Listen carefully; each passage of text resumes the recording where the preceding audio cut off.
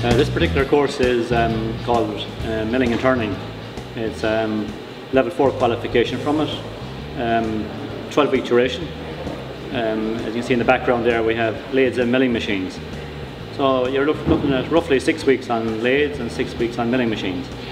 The whole idea of a course like this is to give people some experience in the use of lathes and mills, which may well lead them on to become an apprentice, like toolmaker, fitter, maybe an operator in a production environment, all that kind of stuff.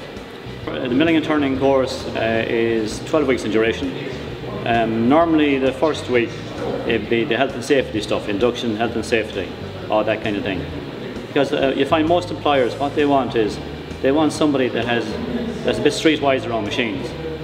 They don't want somebody to go in and be a danger to themselves or a danger to anybody else. It's extremely important that they know all the ins and outs, all the health and safety aspects of working in an environment like this. The guys have to learn the basics first of all on a manual machine, because they have to know how to lay out a component. Over on my left side there I have a CNC mill. The CNC equipment is the way to go, but people have to learn all this first of all on the manual machines. A CNC machine will only do what it's told, but you have to know what information to put into it to make the component. We divide the remainder of the course, which is roughly 11 weeks, into half, so they do half that time on the lathes and half on the mills. Because there's usually about 14 in the class, 7 on lathes, 7 on mills, then halfway through we swap over. So at the end of the module then there's a test, and on successful completion and passing of the test, they get certified from that. The centre here in Sligo is fairly good, all fairly fresh, clean machines, clean workshop, everything is in good working order. I was always into working with my hands, so this course sort of suits me very well.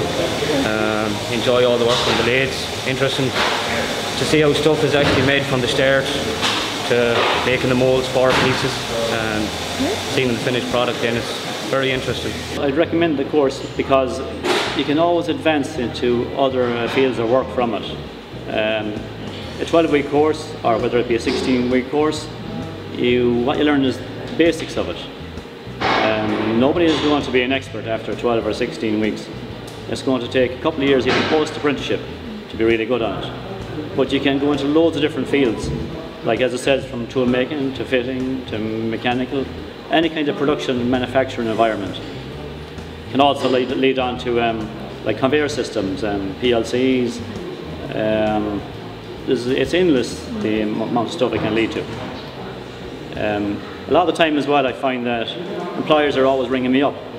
They're looking for good employees that are streetwise around machines, and I find that any good trainee we have, or any suitable trainee, will always get a position. Right now the manufacturing and production environment or industry is quite busy out there. So anybody that is interested in doing a milling and turning course or becoming an apprentice, it's a good idea to actually go to your DSP office and register with them.